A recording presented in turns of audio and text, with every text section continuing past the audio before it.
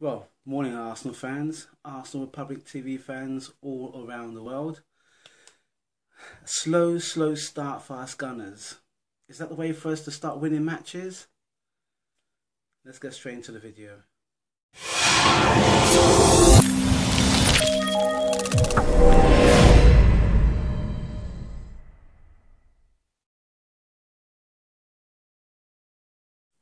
Okay, so a tense affair.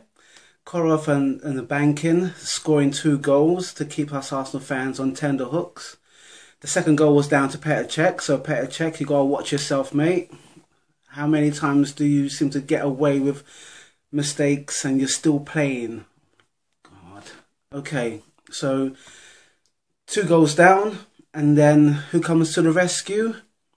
Welbeck, Danny Welbeck.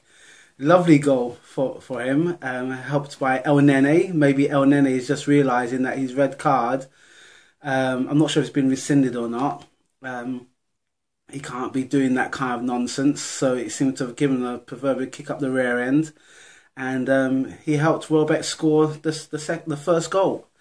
And then, as luck would have it, Ramsey, who loves a competition, he scored the second. So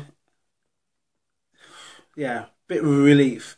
But like I said in the last video, it was only the first half. A new new CSKA Moscow would come back at us, and we have to be very careful because slow wins so far. You've seen the matches against Marseille, Atletico Madrid, and RB Salzburg taking out Lazio like that. We can't be acting slow. We really can't be acting slow. I have to pull back things a little bit on the negative side, unfortunately. We've got Ozil, but where was he? Where was he? I didn't. It's one of our most expensive players, and he acts like an invisible man. Games like this is where you need to see him. And then there's Whilshere. Unfortunately, Whilshere got injured, and I'm not sure if it's the contract talks that may be affecting his performance, or if it's just down to fitness. But he's taking another knock again, and I don't know. It's not looking good.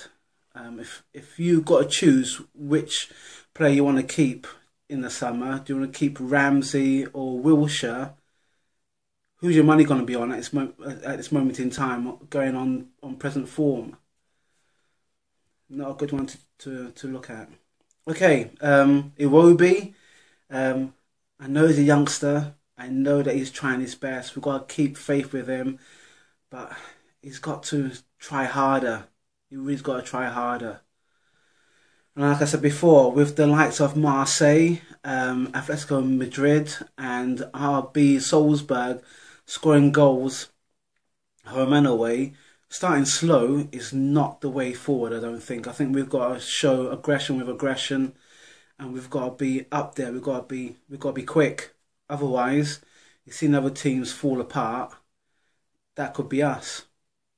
Okay, so slightly moving forward, we've got Newcastle away. So maybe we might be able to salvage 3 more points.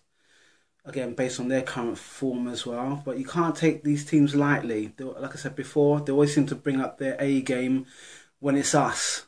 Anybody else, they capitulate.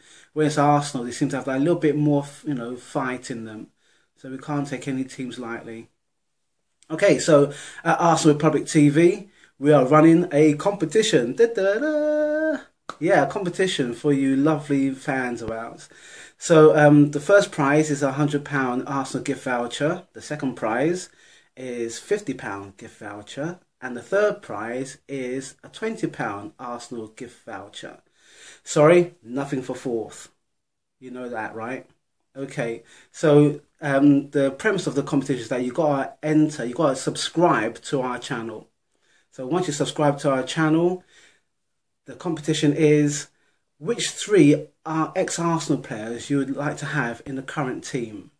Which 3 ex-players would you like to have in the current team?